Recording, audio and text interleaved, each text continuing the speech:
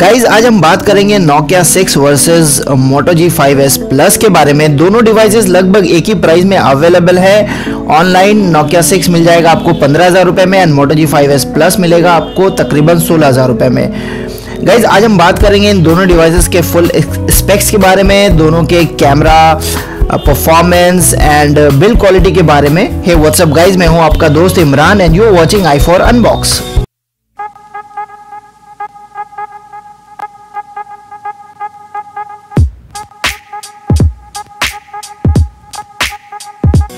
Guys सबसे पहले specs dimension दोनों ही डिवाइसेस में मिलता है लगभग एक जैसा। इवन थिकनेस भी Moto G5s Plus में मिलेगा 8 mm thickness and Nokia 6 7.9 mm thick है।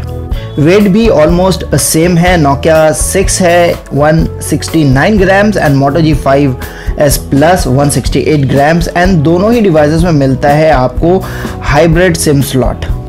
गाइस दोनों ही डिवाइसेस में डिस्प्ले की क्वालिटी भी लगभग एक जैसी है। 5.5 इंच का डिस्प्ले है, IPS LCD touch screen display, full HD with cornering gorilla glass 3। And guys pixel density की बात करूं तो दोनों ही डिवाइसेस में लगभग आपको सेम PPI मिलता है 401 to 403 के आसपास। स्क्रीन टू बॉडी रेशियो भी बहुत ही क्लोज है। Nokia 6 में है 70.7% एंड Moto G5s Plus में 71.3%।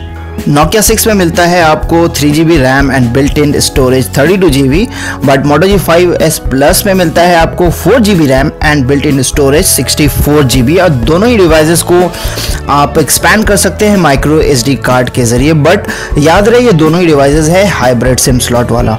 Moto G5s Plus में मिलेगा आपको chipset Snapdragon 625, CPU octa-core 2 GHz with GPU Adreno 506, जबकि Nokia 6 में मिलता है आपको chipset Snapdragon 430 and CPU octa-core 1.4 GHz with GPU 505।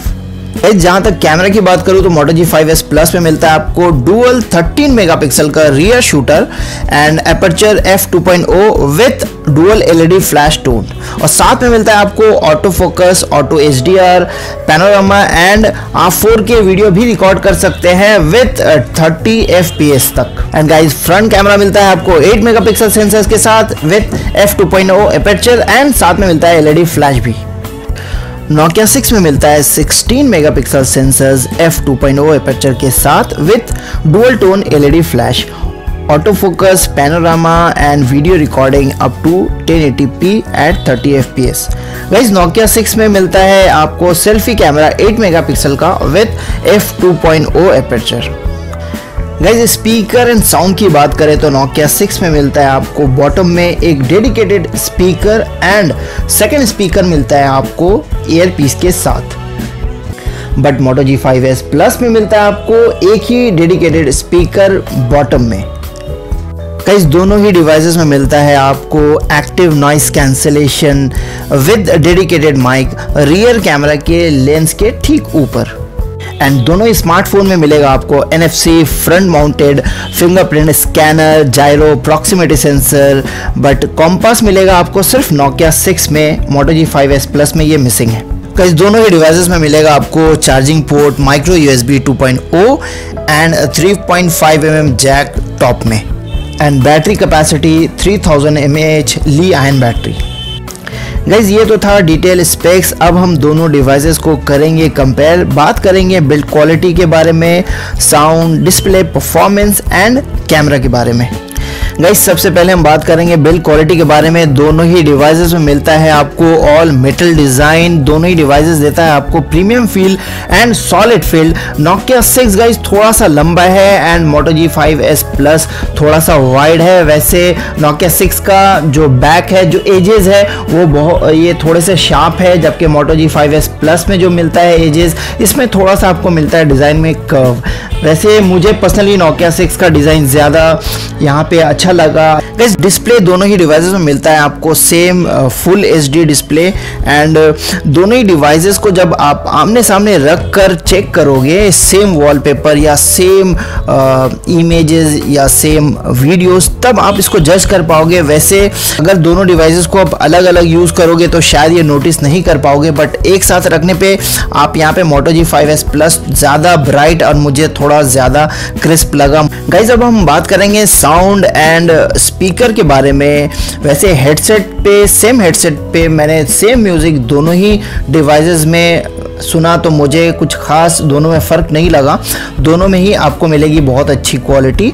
वैसे स्पीकर की बात करूं तो Moto G5s Plus का सिंगल स्पीकर भी Nokia 6 के डुअल स्पीकर, यानी एक जो आपको बॉटम में मिलता है, दूसरा ईयरपीस के साथ, वो थोड़ा सा स्लो है, बट ये दोनों स्पीकर होने के बावजूद यहाँ पे Moto G5s Plus का स्पीकर ज़्यादा लाउड है एंड ज़्यादा क्लियर भी। गाइस अब हम बात करेंगे सॉफ्टवेयर एक्सपीरियंस के बारे में, एंड दोनों ही डिवाइसेस में मिलता है आपको pure stock Android नूगट, and Moto G5s Plus का एक्सपीरियंस मुझे यहाँ पे थोड़ा सा बेहतर लगा, specially chop toys for flash light, swipe to shrink screen and motto display any day better experience देगा आपको Nokia 6 से। But I must say guys दोनों ही डिवाइसेस में मिलेगा आपको smooth software experience. Guys Nokia 6 में मिलता है आपको backlit button, recent and back keys, और Moto G5s Plus पे मिलता है ऑन स्क्रीन नेविगेशन कीज, जो कि परफेक्ट कॉम्बिनेशन है प्योर स्टॉक एंड्रॉयड के साथ।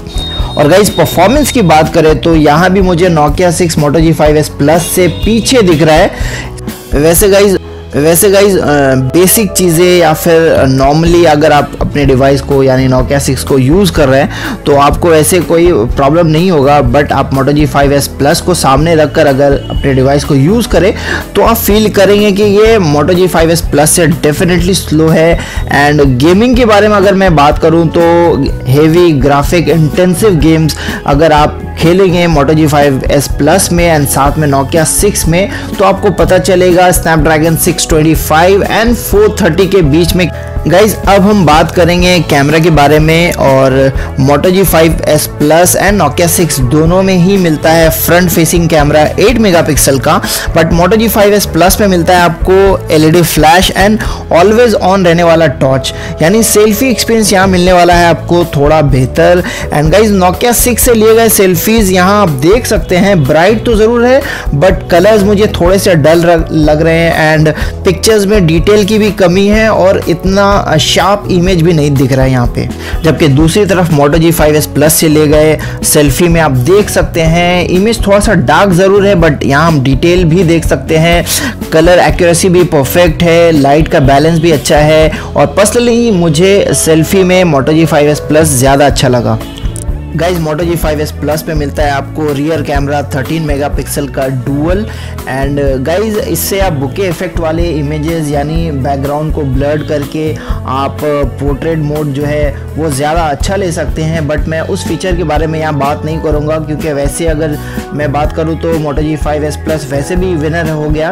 एंड Nokia 6 में मिलता है आपको 16 मेगापिक्सल का कैमरा, तो यहाँ मेगापिक्सल ज़्यादा ज़रूर है, बट मैंने नॉर्मल जो इमेजेस लिए यानी दोनों में HDR मोड से एंड नॉर्मल मोड से, तो मुझे Moto G5s Plus का इमेज जो है वो ज़्यादा बढ़िया लगा, और मैंने हर इमेज को जूम करके देखा तो मुझे ज़्यादा डिटेल Moto G5s Plus के इमेजेस में दिखे। ये मेरा पर्सनल एक्सपीरियंस है और मैं इससे दोनों से लिए गए इमेजेस यहाँ आपके साथ शेयर कर रहा हूँ, आप खुद चेक कीजिए तो आपको पता लग जाएगा मैं क्या कह रहा हूँ।